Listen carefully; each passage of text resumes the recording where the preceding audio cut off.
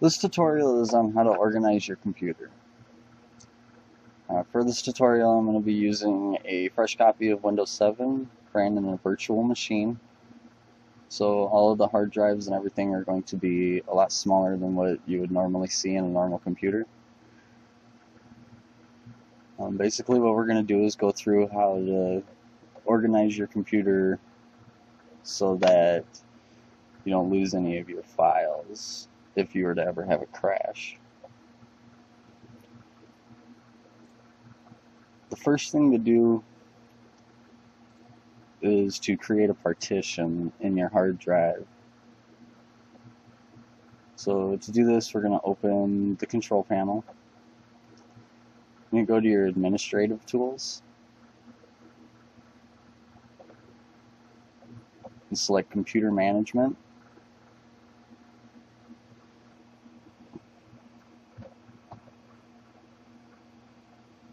Then you're going to click on disk management. When your disk management comes up, in order to create a partition off of your C drive, because normally the C drive isn't partitioned when you first get a computer, you're going to right click on it and select shrink volume.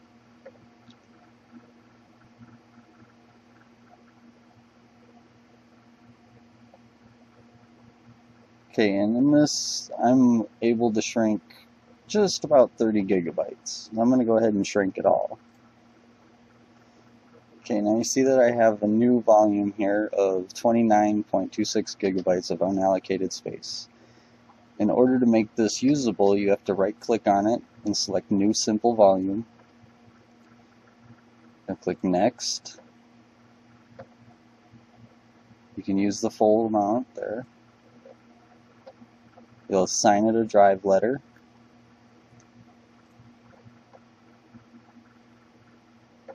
And then click Next.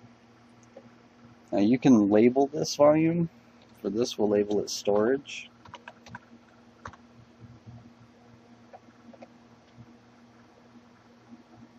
And then click Next and Finish.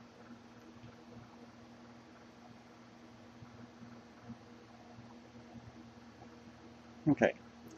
Now that it's finished formatting, the volume is able to be used. So you're finished with this, you can go ahead and close out of it.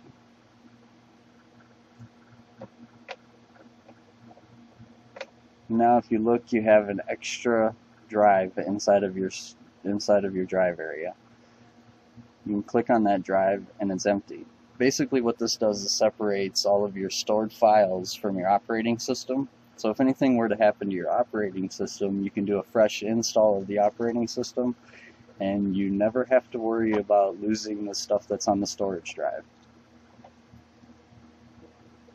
Now when you're going to organize it, you're going to want to create folders. Let's say we do a lot of Word documents. So we'll do Word doc.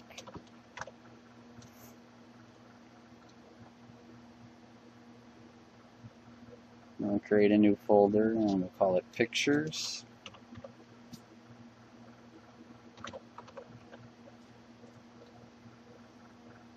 And then a new folder. You can also click up here to create new folders. And we'll call this one PowerPoint.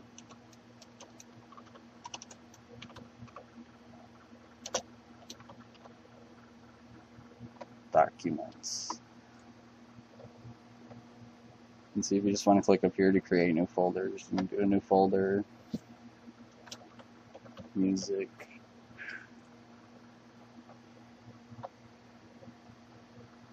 And basically the way that you have it set up, so you have your folders for all your different things, you know, your Word documents, your pictures, your PowerPoints, your music.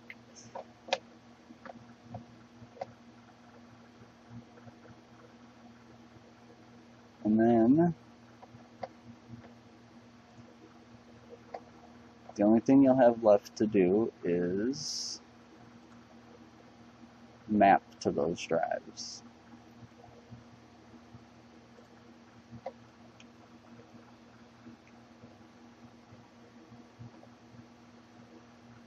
So what we're going to do is open up Microsoft Word, and I'm going to show you how to set up the settings in Word so that every time you go to save a document, it goes to the Word documents on your G drive, on your storage drive.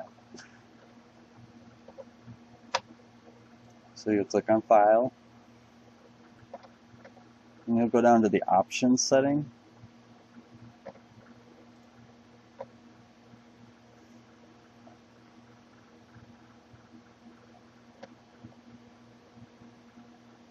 And you click on Save.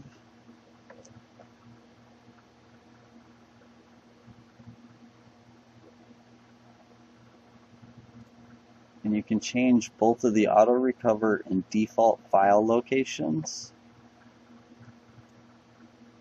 to the G drive under Word Doc, and click OK.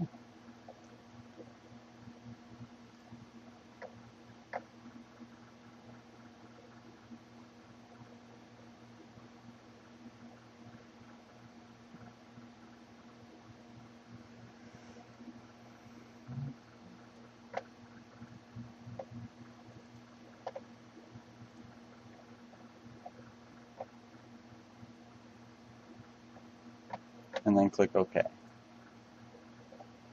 And you can do this with pretty much any program.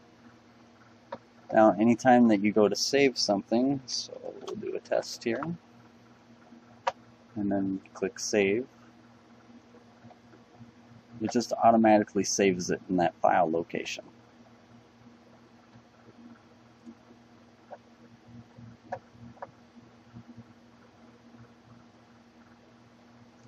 And there's really nothing more to trying to get your computer organized. Everything can save. You can have every program saved to the file locations that you want them to, and once you do that, all of your pictures, your documents, everything that you have to do will save to specific file locations, and you'll have more of an organized layout of your computer. And it's a lot safer this way as well.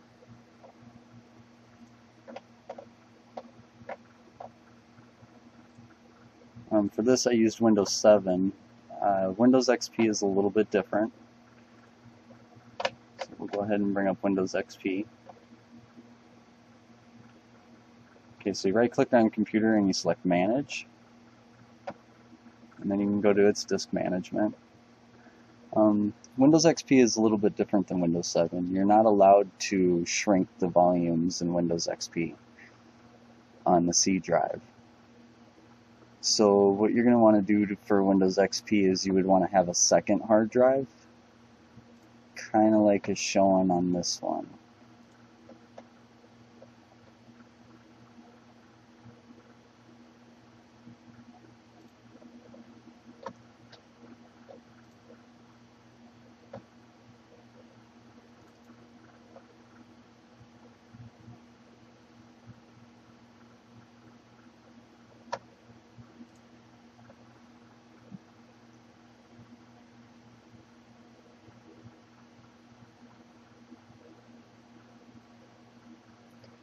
With Windows XP, in order to have the same setup, you have to have this second hard drive here.